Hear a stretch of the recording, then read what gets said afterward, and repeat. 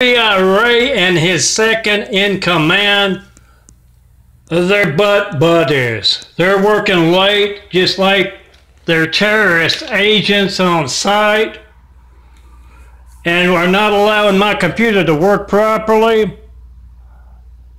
Ring the phones off the hooks. I couldn't design any of those in front of coronavirus running rampant because FBI Wray and his terrorists are hijacking your Lifeline. You can't reach them, you can't treat them.